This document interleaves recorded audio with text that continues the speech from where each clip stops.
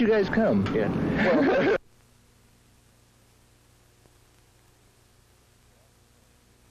the acid test was breaking out into an area in which it had no specific goals.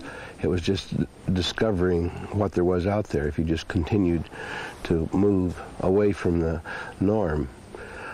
But when we got to the end of it, we really had a sense of what the acid test meant to a lot of people.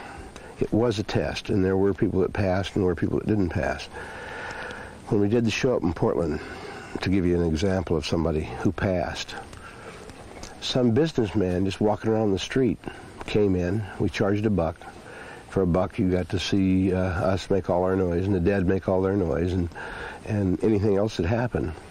This guy was in a suit and had an umbrella, and he got the customary cup of stuff. And about midnight, you could see him really get ripped. Somebody, had probably never been anything but drunk on beer.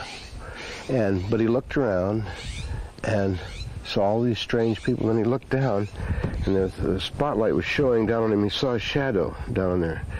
He would stand up straight, put that umbrella over his shoulder, and he says, "The king walks." And he says, "The king turns around." Now the king will dance. They weren't just playing what was on the music sheets. They were playing what was in the air. When the dead are at their best, the vibrations that are stirred up by the audience is the music that they play. And consequently, when we'd go to L.A., you'd get one kind of thing. When you'd go to Portland, Oregon, you get a completely other kind of music. And that means that the band has to be supple enough to really read the notes written on the wall, and that they're changing all the time. I don't know of any other rock band that could have done it. Usually, when it sort of started when we went to see the Beatles. They went up to see the Beatles with us in the bus, and I saw power like I'd never seen it. I've never imagined it before. When one of the Beatles, when George would turn his head like this, you'd hear this screaming wave follow his head like this. And what the Beatles were saying was, "Come closer, come closer, love me do." And the people were pressing closer and closer, but they didn't know how to sing that moment. And the moment needed to say, "Don't come closer, stay back, stay back, stay back." They're looking for magic. When I did my writing class, I started the writing class by showing the people this. And the reason I like to do that is because there's a moment when you see something like that, there's a crack in your mind. And you know it's a trick, but you can't figure it out. And that crack lets in all the light. It opens up all the possibilities. When that little split-second thing happens, when the dead are playing, and everybody in the audience goes, "Wow, did you see that?" That's the moment. And kids will watch 5 hours of mediocre music to have that one click happen, because that puts them in touch with the invisible. There was a time when we avoided fame because fame was almost the kiss of death. Fame meant Tom Jones and John Denver. But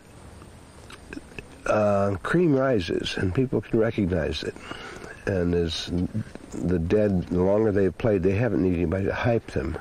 In fact, if anything, they've gone the reverse to let people think, "Oh, there's nothing happening here," because everybody knew from the very beginning that this was right, and it was going to continue just the same way that those flowers bloom, that it's genetically purposeful. It knows what it's doing, and it will grow to its proper height, and it will bear a flower. And all we have to do is keep people from tramping around in the flower garden. When you hear ripple, you know it's dealing with something beyond the veil. It doesn't say so, but the thing where there is no pebble tossed in the ripples in the water, everybody gets this chill up and by that. It's the same thing as when you read